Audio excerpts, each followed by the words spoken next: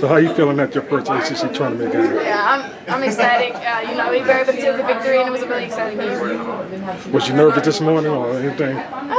I mean, a little bit. I mean, it's the first ACC tournament that I've ever played in, so I was more excited than nervous, but you know.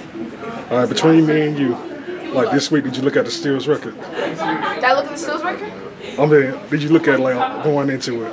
No, I wasn't worried about breaking any records. If y'all lost a few games and had to play a couple games, you might be close to it or something. Yeah, probably.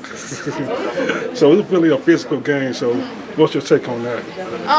You know, we knew Louisville was a physical team and they're a really aggressive team. We knew that they were going to go on their run, and so we just knew we had to keep our composure and going on. So they kind of made a comeback in the third and fourth quarter.